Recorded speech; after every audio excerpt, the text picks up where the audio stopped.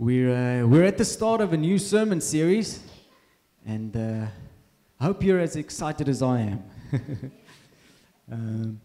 It's called Fishing for Jesus, and we've got some props over here, getting into the whole fishing thing over here. But I must tell you the truth. This is actually this is not a real fishing net. This is a volleyball net, and that over there is not a fishing buoy. It's a Pilates ball. Compliments of Stefan and Venora. But we're getting into the whole fishing thing. I was tempted to get a bit of a fish smell going in here, but I couldn't get that one past my wife. Yeah, we're going on a new journey, and it's very exciting. I really believe the Lord is leading us into this new season of, like I said last week, of where we've been focusing for a while on the state of our hearts, the kind of the reconstruction of our hearts, and now I believe He wants us to start focusing on our hands and our feet and our mouths, and to take on that outward focus. Now, no fishing series or sermon series is worth its salt without a few fish tales or fishing stories. Would you agree? I mean, stories go with fishing, don't you agree? I mean, the one that was the fish that get away. So we're gonna start with one or two stories. It's the story of my first fish that I caught. I think there's a picture of me. I'm probably about 8 or 9, judging by, I've only got 2 big teeth over there. Can you see? And the rest are tiny little teeth. So William's about 7 years old. So I think I'm still maybe a year or 2 older than him. And the story here goes that we as a family, we used to go on holiday to Port Elizabeth each year in December. I think it was Graham that said about 2 weeks ago that he went on honeymoon in Port Elizabeth. I was like, yeah, man, PE, yo, lekker ding. So for 25 years, it's not the place where most people go on holiday, but we went on holiday, and I, because I'm quite sentimental, I'm starting to drag my family there every 2 or 3 years. But we used to go as a family to Port Elizabeth each year, and it was like ons het lager saam getrek.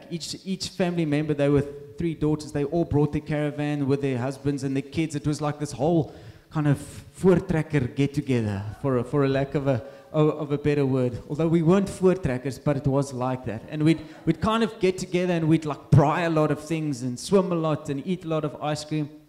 But the other thing that we'd do is we'd go and catch fish. And my grandfather, he was a legendary hunter and fisherman. Anything he could catch, he got excited about. And so he used to take us. I remember waking up early in the mornings, kind of like 5 o'clock, 4:30, get up, and then we'd drive out to kind of a place there where it was known, where it was called the Wild Side, and there were a lot of fishermen that used to go there in the mornings. That you kind of get out on the rocks as the sun was starting to rise, and as a 7 or 8 year old boy, this was very, very exciting. Ons gaan visvang met oupa. And it was, man, that's as good as life got back then. So I remember this one occasion. I'd been practicing my what is it, the cast. So they used to have a farm, and so in December we'd first go to the farm and go and spend like 2 or 3 weeks there, or 2 weeks, and then we go down to the coast. And there in the middle of the Karoo, where there are no fish, I would practice my cast with my sinker. And then my opa would judge how we're doing with cast. Gaan ons nou visvang of gaan ons nie visvang nie? And so I had the opportunity to go and catch fish there in P. And one of the first times that I ever went out with them, I mean, I couldn't even, to where the fish were, I couldn't even get it out there. So my opa used to like throw it in for me, and then I'd stand there. But like there were a whole lot of, I don't want to call them commercial fishermen. They were also recreational, but they were a bit more serious. It was like they needed those fish to kind of feed their families. So they were on a whole new level of fishing seriousness, if I can put it that way. I was like just enjoying this with my opa. And this morning, I kid you not, you can't go and ask my opa now because he's passed away. But I don't know. If just take my word for it. This morning, this is a true story. He would throw the thing in, and nobody was catching fish that morning. And for some reason, my rod started catching fish. And he would throw it in, and the thing would strike, and I mean, my technique was terrible. I would over the place, and the fish came in one for one, and it was these little elf, they called elf or shad fish, lovely, lovely fish, and you know, I would get so excited. I'm not even looking at the fish, I'm just looking at my rod, and I'm turning this thing, and then this fish would kind of fly through the guys over here. You know, somebody would catch the fish and they'd put it in, and then my opa would line it up and he'd throw it out again. And here and there, another guy would, you know, get a bite here and there, but then my rod would strike again. And I think that morning I caught 3 of these elf, and eventually I could sense that these other guys were getting uncomfortable with this little boy that were pulling these fish out, and they weren't catching anything. But the best part of this whole story is we would take those fish and we'd chase back to the caravan. And there at the caravan, we had this lady that used to come camping with us, a servant lady. And man, she was like, before Master Chef, she was the original Master Chef, okay? And her speciality was like fresh fish. And she would like put on this nice little like batter with a bit of curry in or something like that, you know, and she'd fry the perfect fish, and then you would eat your catch there. And I just remember growing up with this amazing memories of catching fish and eating fish. Now I'm speaking about catching fish. Ladies, you know, your earliest memory might be of frying a fish. So we obviously need to make this a thing that applies to the men and the women. So I realize that going with this whole fishing for Jesus thing might be a bit guy-focused or men biased. But so just think of like frying that fish or doing something with that fish. Just not any first clapper for the husbands, because that would be bad. So let's go to our next story. So this is the day that it got away. Okay, this is the day I didn't catch a fish. Now the story behind this photo and the reason for my hand in the air like this is because this is the day my brother caught a fish and I didn't catch a fish. So comes the big photo moment. And I'm like, "Pa, get your vis gevang nie." He's like, "Don't worry, boy. Just pretend you're holding a fish and hold it like this." I'm like, who does that to their children? Don't they know they'll grow up one day and they'll say, "Dad, why am I doing this?" Anyway, it didn't seem to bother me much that day because I'm still smiling pretty big there. But that's the day that the fish got away or eluded me. My brother got a fish. And so the fishing stories go. And then one more special one. There's my son, William. In March this year, with his first little fish. I must say, Stefan had to help me quite a bit. Yeah, I didn't have any gear. So he helped us with the rods and the bait and the place where to cast. But what an exciting experience to be there when your son kind of pulls out the first fish. And this is one of those fish that you couldn't take back. And it's like we were camping together and he had to throw it back in the dam. He was highly disgusted. I promised him at the end of this year, we're going fishing, and those fish he can keep. So yeah, some fishing stories that are special to me. But anyway, enough about fishing stories. Let's talk about the Bible. So let's go to our first scripture this morning.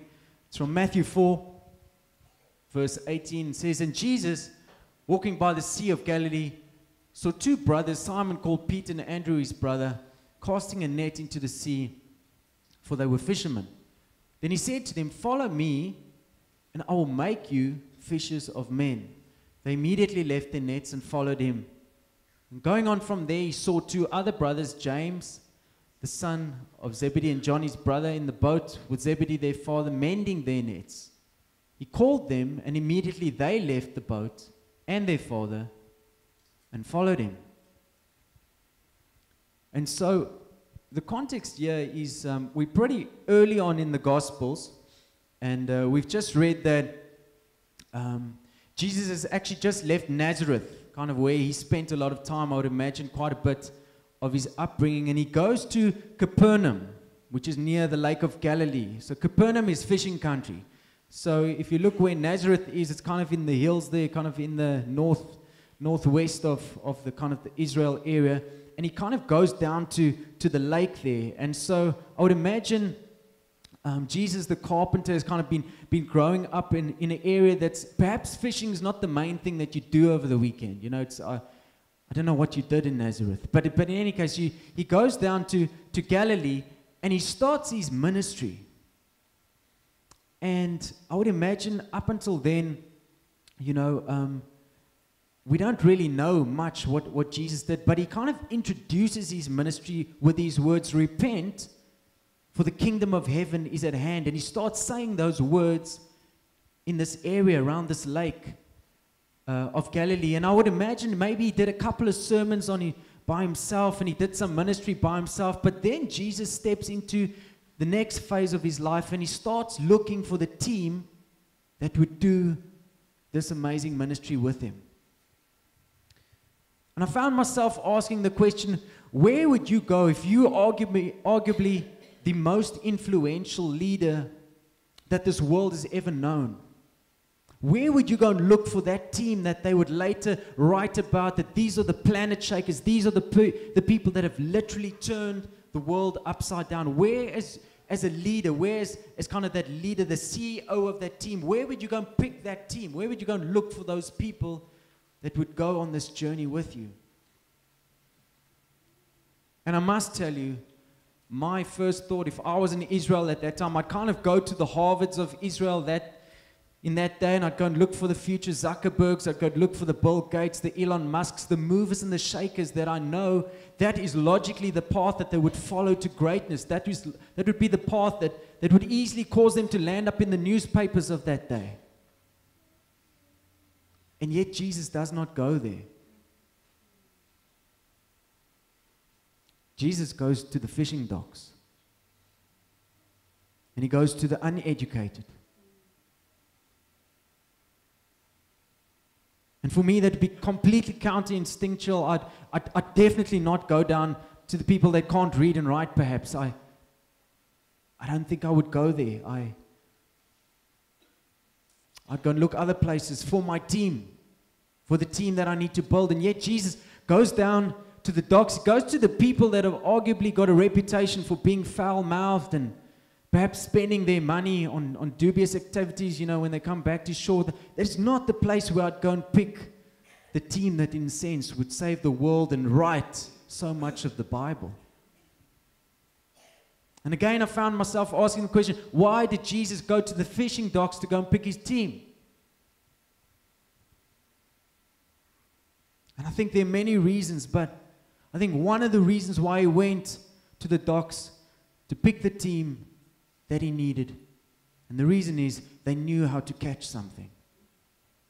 They knew how to catch something. And where Jesus was going, there was a lot of catching involved. It was just different catching.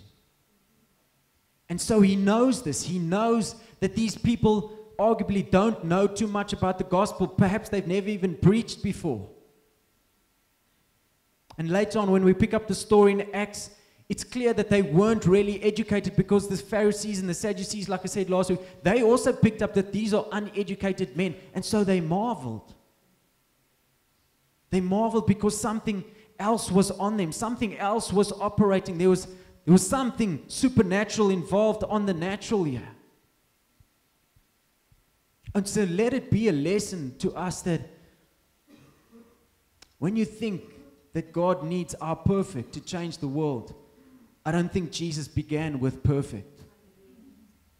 He didn't go to the capital city of the country. He didn't go down to Jerusalem where the big cities were, where the thriving industries were.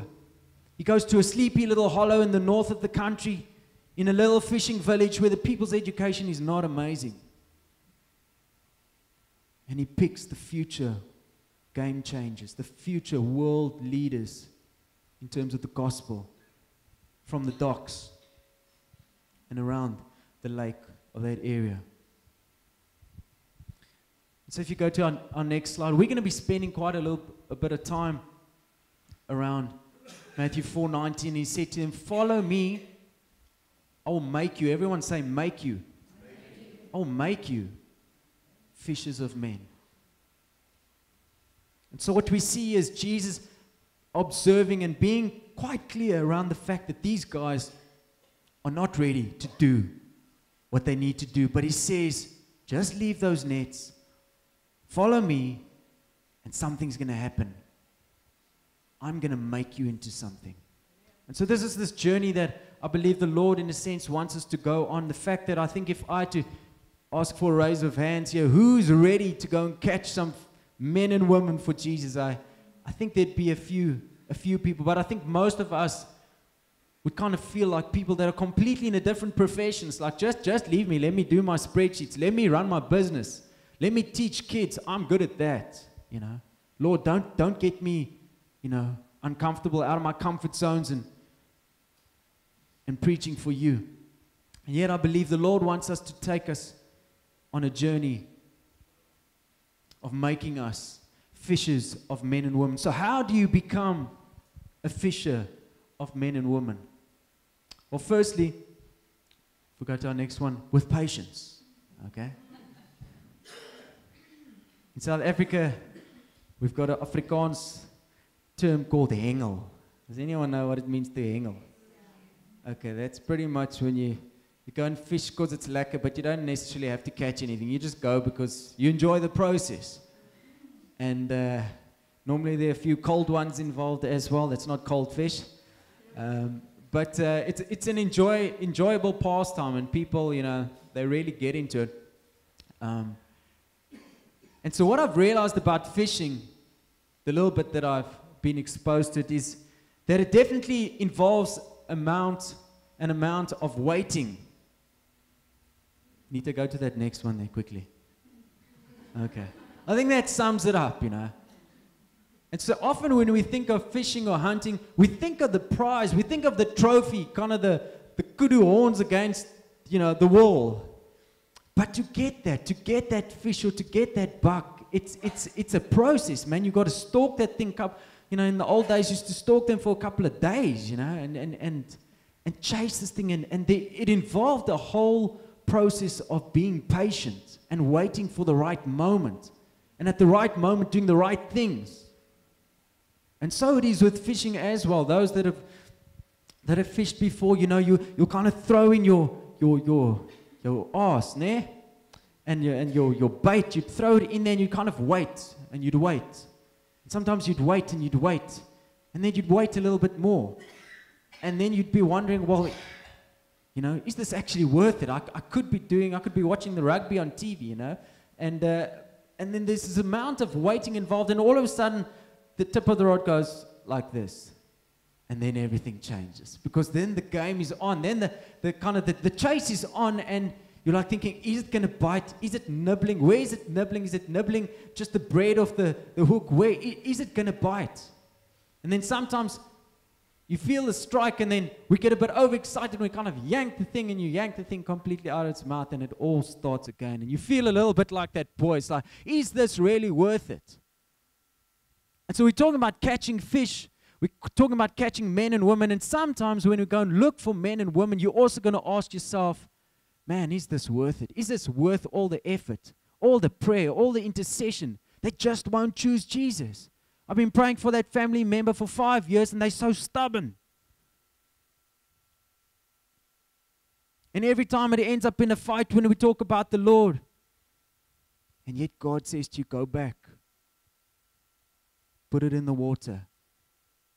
And wait for me. Wait for the right time. Fishing, people, is, you will read how many accounts of Peter and John and the other disciples going, they fish all night. They lose 8 hours sleep. They catch nothing. At times I'm wondering if these guys were really bad fishermen, and like you tempted to think, should they have not done something else with their lives? But that's fishing. Sometimes you go, the fish just aren't there.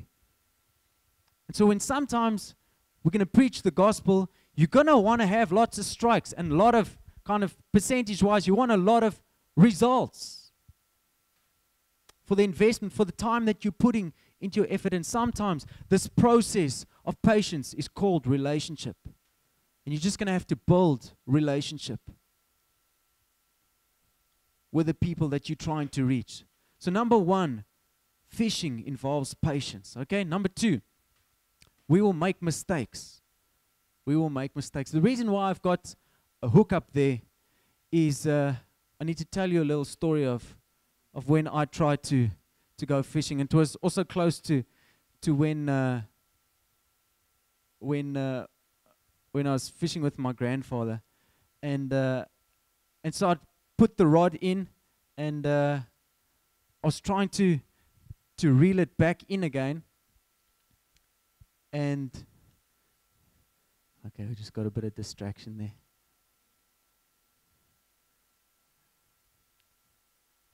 Thanks, Grace. And so I'd thrown the hook in, the fish had eaten the bait off, and this hook came back with a sinker. And again, with my wonderful technique, this thing came flying, and it lodged into my grandfather's calf over here, okay? And there was like this silent stun, like, ooh, you know, on the rocks. It's like, wat gaan die oupa nou doen? I remember my grandfather, he kind of looked down at his leg, and he kind of removed it out of his leg, and he said, "Dis all right, my seentjie."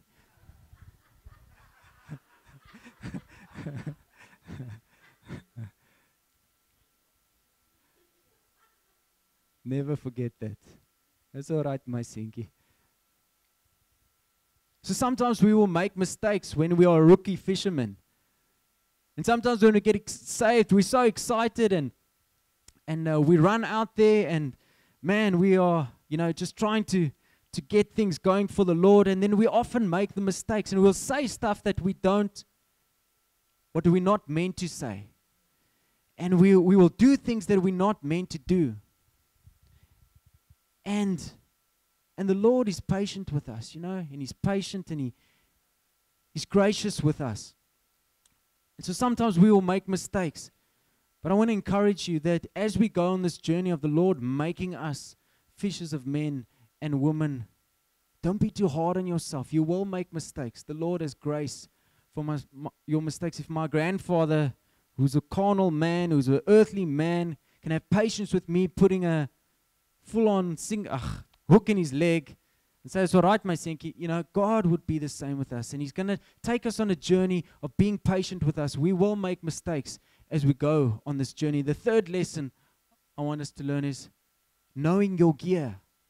Okay? So now, ladies, you've got to stay with me here now. It's going to get slightly technical, okay? We'll talk about frying fish just now again. But just for a moment, we need to go into a bit of a gear discussion, okay? Bit of a technical discussion. Now, fishing can get really, really technical, especially when you start going into freshwater fishing. Okay, so just for those people that feel like they need to read Fishing for Dummies, okay? There's a difference between fishing in the sea and fishing in fresh water. The fish are different, they behave differently, but more importantly, you need different equipment to catch fish in the ocean and fish in the rivers. Okay, everybody's got that. Now, there was this movie called A River Runs Through It. Okay, so the oldies here will know about it. The young people, just be gracious to us, okay? So there's this movie with Brad Pitt in called The River Runs Through It, and it was a movie about fly fishing, and I think they were out there in Montana, or they're like big fishing country in the States. Man, and this movie hit the big screen, and about 2 weeks later, everywhere I went, it's like people were just like on their lawns, and they're doing what Brad Pitt is doing. They're practicing their fly fishing. And I remember I was a first year student, and I'm on the lawns of the res that I was there in Stellenbosch, there in Wilgenhof, man, and I'm just practicing, and I'm like just imagining doing what Brad Pitt did, and like trying to keep my fly in the fly is the little thing on the end, and it must go in the air, but it must go with a specific technique. So fishing like this becomes highly technical, okay? To take it a step further, there's a society that you can join, okay? Now, what I'm about to say, people, your pastor is not swearing. This is a true fishing term. It's called the Cape Piscatorial Society, okay? I kid you not, I would never swear in the church. It's called the Cape Piscatorial Society, and it's the fly fishing society of the Cape, okay? Now, what you can do is you can join the society, and then you go and you book certain parts of the river. So if you go through the tunnel there where you're going from Paarl to Worcester, just to the right, if you go up into the mountains, there are amazing rivers, okay?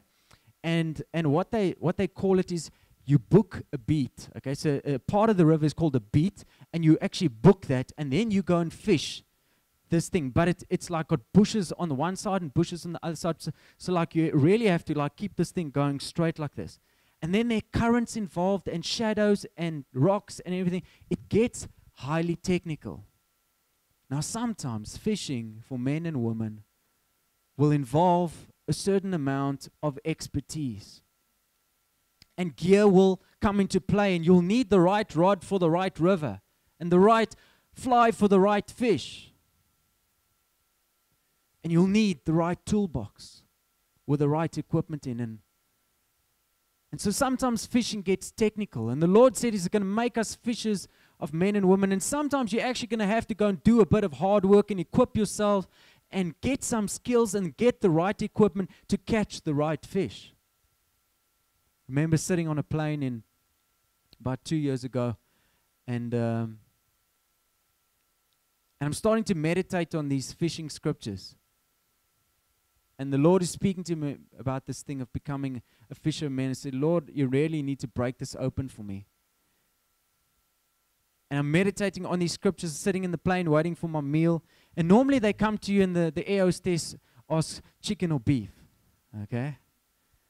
For some weird reason, this evening, it was an evening flight, she comes and says, beef or fish?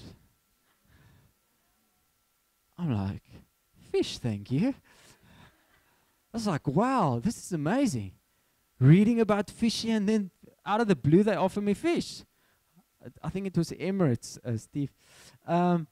Anyway, and I'm sitting there, and I'm like munching on my piece of fish, and it's really good fish. It's a nice little fillet of fish there. I'm reading my fish scriptures, and I decided to read the in-flight magazine, and lo and behold, one of the main articles is a fishing article. I'm like, Lord, you're speaking to me. This is amazing. I'm eating fish, reading about fish, meditating on my fish scriptures. And I'm like, Lord, one day I'm going to become a fisher of men for you. And He says, you're starting right now. And He says, how about it? Drop the line here next to you. I've told you this story before. And there's this guy. And that's like my worst nightmare. Lord, I don't want to talk. I just want to watch the movie, okay? Or listen to some music. Just don't make me speak to the person on the plane. I'm not a plane talker, speaker person, okay? So I feel the Lord speaking to me. The Holy Spirit starts, stirring in my heart. And I drop the line next to me. So, how are you doing? And the awkward, he's like, oh, I have a talker next to me. And I think he was imagining that he didn't want to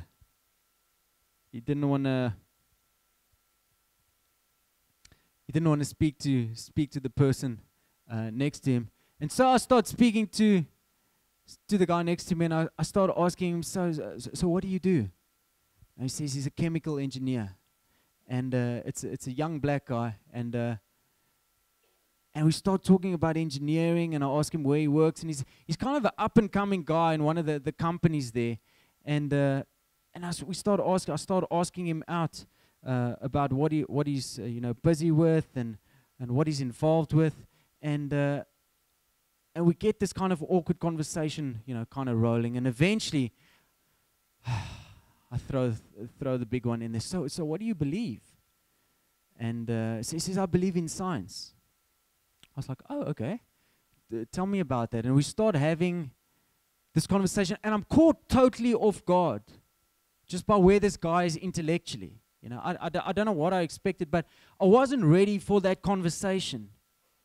And all of a sudden, the hunter becomes the hunted, and he starts asking me questions about my faith. And I kind of find myself stumbling over words, and I'm in this awkward conversation, and I realized in this moment that the fish that I tried to catch, I certainly didn't have the right rod for that fish. I had no idea of the fly that I needed to put on the end of that rod. And I found myself in waters that I probably didn't have the boat for, or the toolbox for. And I remember sitting there, and I was like, Lord, let this never happen to me again. Let me never be kind of found out of my depth yet.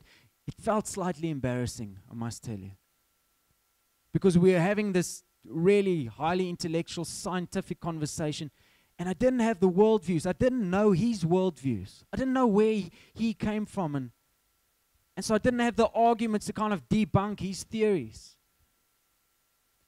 But with a little bit of effort and a little bit of equipping and a little bit of reading and perhaps a seminar or three, I could have had a meaningful conversation and at least challenged him around what he believes. And so sometimes when you go fishing for men and women, you will need the right rod for the right river. You will need to know your gear. You will need to equip yourself. And so people, where we are going in the next few months, there's some equipping that's going to take place. Man, you look excited about that. Is anybody ready to fish for Jesus here? Okay, I've got about 3 people. Wonderful.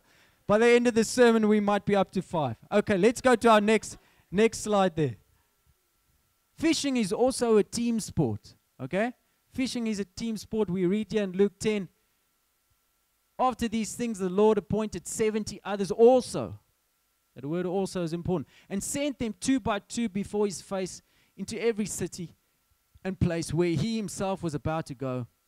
Then he said to them, the harvest truly is great, but the laborers are few. Therefore pray the Lord of the harvest to send out laborers into his harvest. Go your way. Behold, I send you out as lambs among the wolves. And so Jesus has been walking this road with these 12 disciples, those that he called to himself, and he built into them, he built relationship with him, and he showed them and modeled a whole lot of things. And at some point, he expands the group.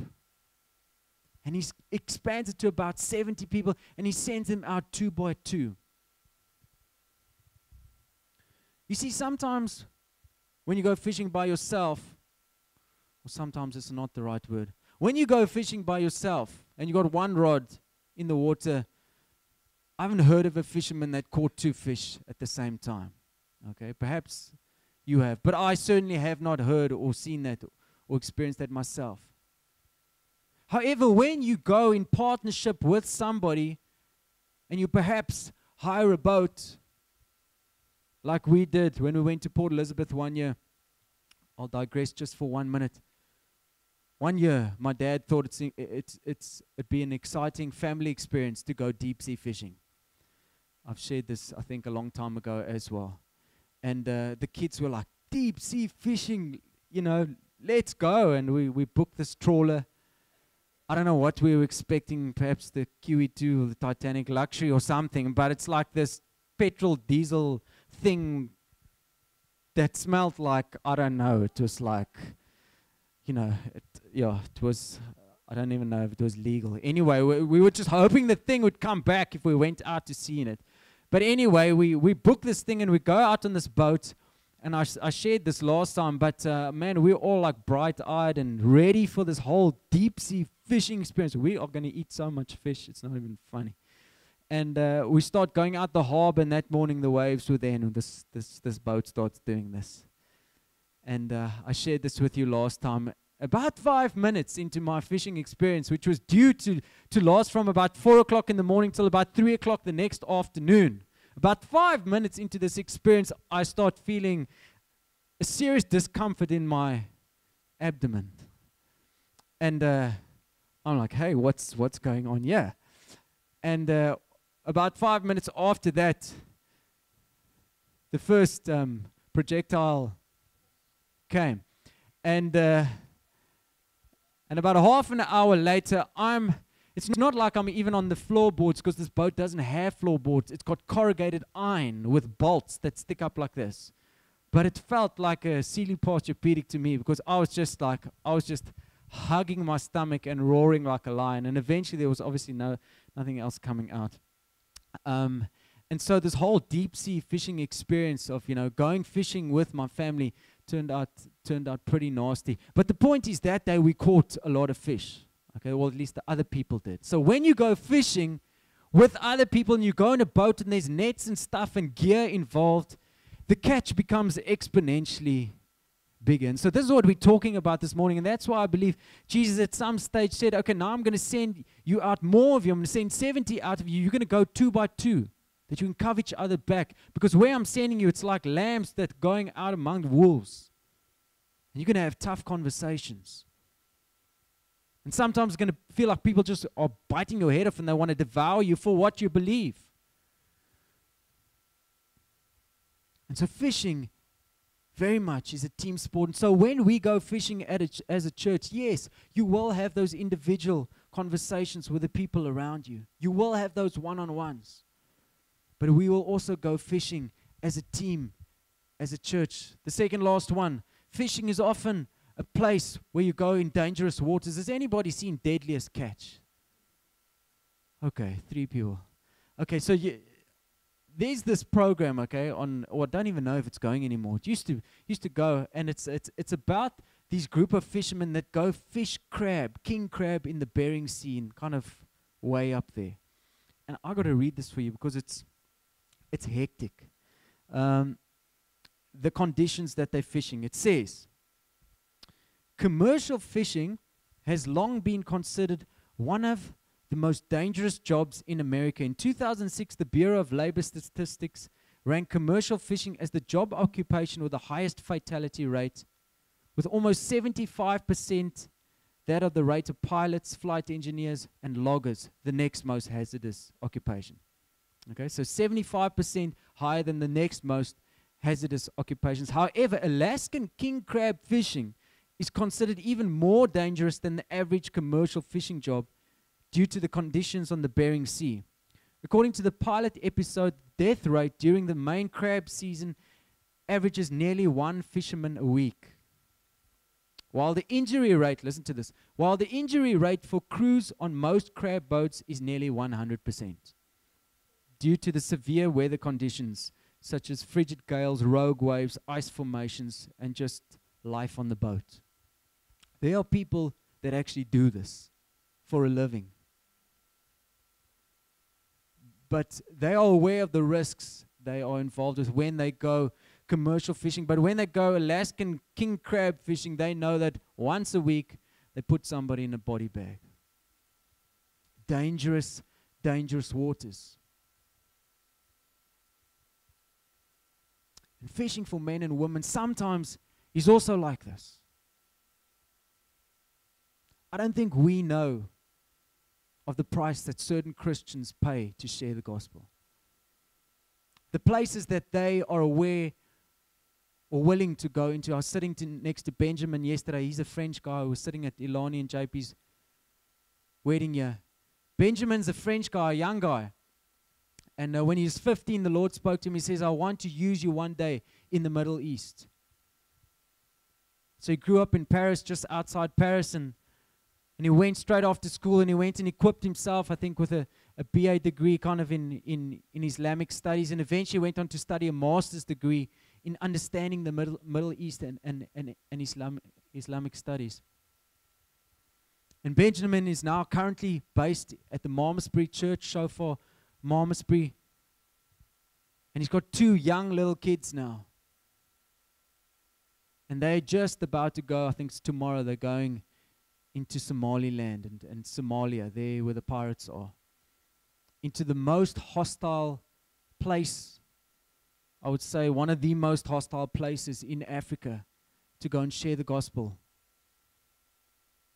And sometimes they'll go in there for months without even saying the word Jesus, because if the community starts hearing that you're sharing about Jesus, I mean, you guys, we read the newspapers, we hear the headlines of Boko Haram and these militant groups. The price that you pay for sharing the gospel, those are dangerous seas to go fishing in. Yet there are people like him.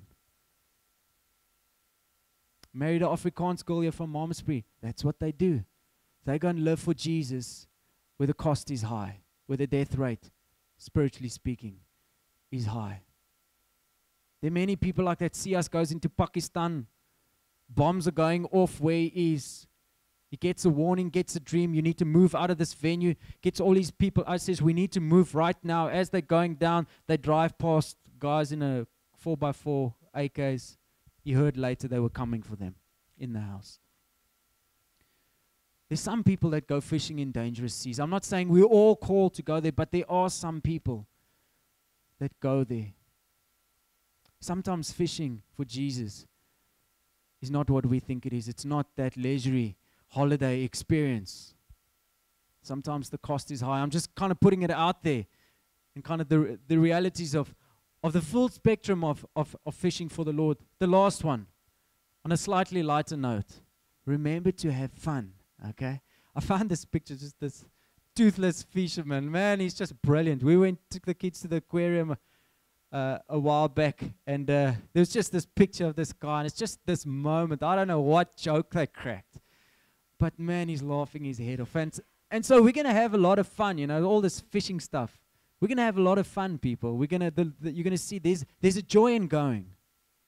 There's a joy in sharing the gospel. There's a joy in prepping the nets. There's a joy in casting the lines together. And so I'm very excited for the journey that the Lord is going to take us on. I'm going to close with this scripture. And I've got the little picture up there, Luke 5, verse 1 to 11. This is a picture from our children's Bible. And this is how the illustrator interpreted this story. Luke 5, 1 to 11, okay? It's the abundance of fish. I would imagine that's Peter there on the left-hand side, John on the right-hand side. And they've caught a lot of fish, okay? Our kids always get excited. They try and count these fish, okay? But this is the story that I'm about to read to you. And there's a twist in that little picture. Okay. Luke chapter 5. Now so it was, as the multitude pressed about him, Jesus, to hear the word of God, that he stood by the lake of Gennesaret and saw two boats standing by the lake. But the fishermen had gone from them and were washing their nets. Then he got into one of the boats, which was Simon's, and asked him to put out a little from the land. And he sat down and taught the multitudes from the boat. Now when he had stopped speaking, he said to Simon, "Launch out into the deep and let your nets down for a catch."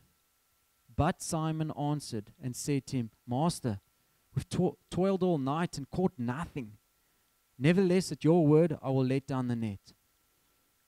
When they had done this, they caught a great multitude of fish, and their net was breaking. So they signaled to their partners in the other boat to come and help them, and they came and filled both the boats so that they began to sink. When Simon Peter saw it, he fell down at Jesus' knees, saying, "Depart from me, for I'm a sinful man, O Lord." For he and all who were with him were astonished at the catch of fish which they had just taken. And so also were James and John, the sons of Zebedee, who were partners with Simon. And Jesus said to Simon, "Do not be afraid. From now on, you will catch men." So when they had brought their boats to land, they forsook all and followed him. And so it's a well-known part of Scripture. And it's also kind of at the beginning of Luke's account of the Jesus story of the gospel. So if you can kind of read before that and afterwards, it's quite similar to what we read in Matthew. This is right at the beginning of Jesus' ministry. It's also up there in Galilee. And so Jesus kind of walking around, he must have built up a bit of a reputation because the multitudes were around at this occasion. And he starts teaching them. In fact, what he does is he gets into one of the fishermen's boats. I don't think he asked him permission because it doesn't say that. And I can just imagine Peter was kind of washing his nets there on the side, and all of a sudden he might have heard of this teacher called Jesus, and there are a lot of people around, but all of a sudden the teacher gets into the boat, and maybe Simon ran up to him and said, "Excuse me, that's my boat. Can I help you? Do you want to use it for the day?" Or you can kind of just put yourself there. But there's this moment where the teacher takes the liberty of getting into a boat, and Simon gets into the boat with him. Peter gets into the boat with him, and Jesus starts teaching the multitudes from a little. He says, "Push out a little bit. Let's just go 30 or 40 meters into the water." And one of the reasons that they actually did that in the Old Testament is because sound travels really well over water. And so he would speak and the sound would kind of bounce off the water, and it could kind of amplify the noise to the crowd that he was teaching. And so we have this moment, this engagement between Jesus and these people that he's teaching. And then there's this interjection, this thing that doesn't make sense, which we often read about in the Bible, is when he had finished teaching the people, he turned to Simon and said, let's go out and go catch some fish. And what amazes me is we don't know what he said to all those people. I would imagine if I was the teacher, I'd be worried about, I've just spoken to these people. I've just ministered to these people. Maybe there are needs. Maybe they're the people that need healing. Maybe they're people we should be ministering to. If it was 2018, we'd need to get their numbers for the database. We'd kind of, we'd need to engage the people. That's what this all is about. And yet, it's as if Jesus turns to Simon. He forgets about all the people and he says, I want to have a conversation with you. Let's go fishing. And Simon says, Lord, I'm really tired. We've been fishing all night. The fish are not biting. And you imagine what goes through Simon's mind. Here's the carpenter from Nazareth telling the fisherman that's been fishing since he's a lighty that we need to go fish now. And yet Simon says, okay, Lord, at your will. I don't know what was going on in his heart and his mind. He's like, man, this sounds crazy. I really just want to go home and sleep and forget about a bad day at the office. And here's this guy that it looks like, I think a fisherman would know another fisherman. This guy, he's not a fisherman. He's telling me to go fish. But he knows it's Jesus. I don't think Jesus is that famous yet because Simon and the apostles, the disciples get called Arthur. So I don't really think he's got like this aura around Jesus or this like, man, this is a man of massive reputation. He says, okay, let's try this. And so they go out and Jesus tells them where to fish. Throw the net in here. And what happens next does not result in that picture over there. Joy and happiness. When they catch so much fish that they have to signal to the other disciples to come and help, and both boats start sinking.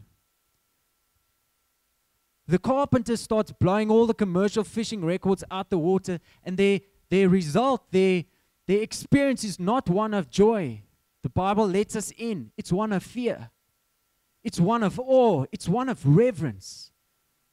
Because the hardened fishermen know what's just gone down. They know this is not natural. You don't catch so much fish that both boats start sinking from what we're doing. We've been fishing these waters all our lives. This is not normal. And so they are, the word says, astonished. They are astonished. And Peter's result is not jumping up and down for the great catch. He falls down in fear and he says, depart from me. I'm not meant to be here. I'm a sinful man.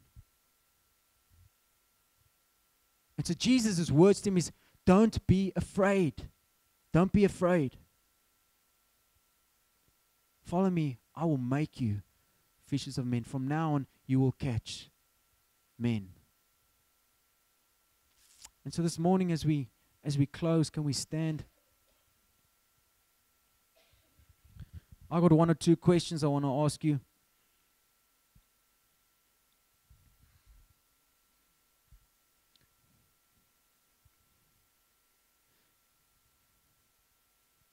You see, the story doesn't stop there.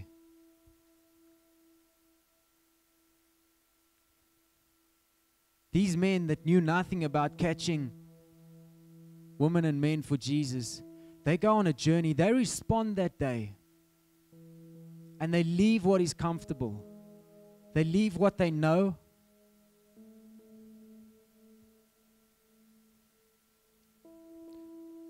And their lives change radically.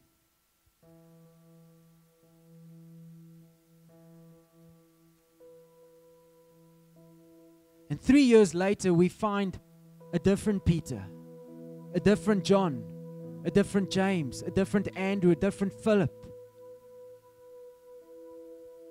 And now they're in the news headlines, not for fish, for other things. For what they're saying, for what they're doing, for the power that's manifesting in their lives as they take this thing called the gospel to the world.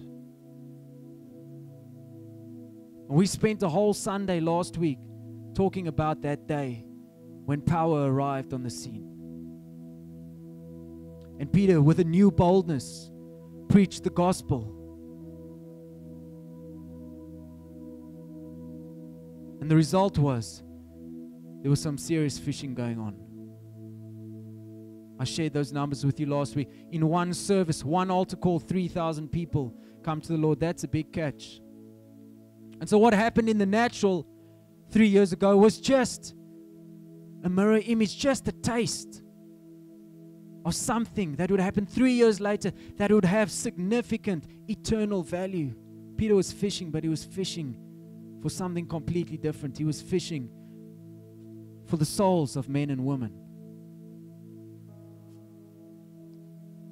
And so this is where we're going, people. This is all about people. I know I've spoken a whole lot about fish. It's just a metaphor. It's just the image. It's just something that we can relate to. It's all about people. I remember being in London 2-3 years ago. And we were at Waterloo Station, probably the busiest intersection. Trains and trams and public transport in London. It feels like the whole world is in one little train station. And those that have been there will know what it's like. There are just teeming teams of, they're just people everywhere. All races, all colors, all nationalities. Man, if you wanted a cosmopolitan city, that's it. And just for a moment, as I was reflecting on these scriptures, it's like the Lord just opened up my eyes just for a second. As I was kind of, just as people were whizzing past in all directions, the Lord opened my eyes just to see them as just fish in this busy pond where there's just stacks and stacks of fish waiting to be caught, waiting for somebody to be bold enough to go and cast their net or their line in those waters.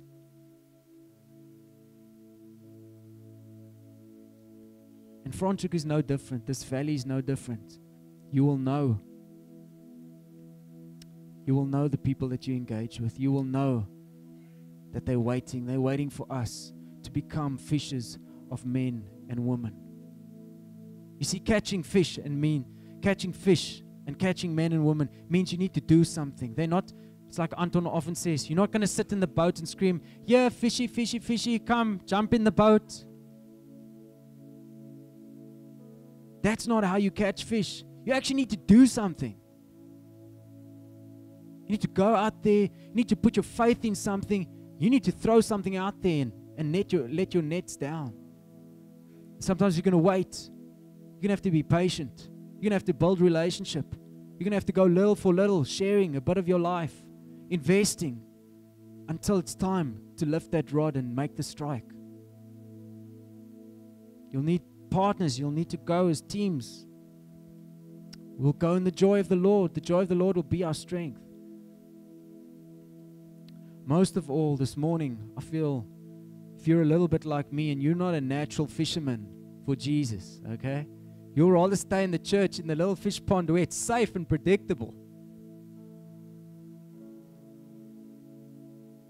That the Lord is making a commitment the same way that He did to His disciples, and He's saying, just like I made them into something, I made them from fishers of fish to fishers of men and women. I believe the Lord wants to take us on that journey of making us a church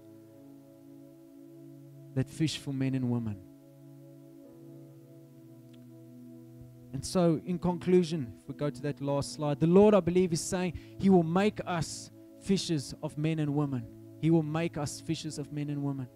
Secondly, He will show us where the fish are. He will show us where to throw the nets. He will show us when to throw the nets. He will show us how to throw the nets. That's why we have the Holy Spirit. So you can go fishing like Peter and John did. And then a few hours later, you can go fishing in exactly the same water, and you can have a completely different response because Almighty God is in your fishing. And that's why I shared what I did last week. We have the power. We have the power. Not for the sake of keeping the power, but for the sake of lives being changed. So I believe this valley is waiting for us, the sons and the daughters of God, to rise up, to go and share the gospel and to make disciples. So the question I want to leave you with this morning is, imagine Jesus walks into this church like he did with those disciples. And he says, will you leave your nets to come fishing with me? And by that I don't mean we must all go quit our jobs and become full-time evangelists. The Lord help us.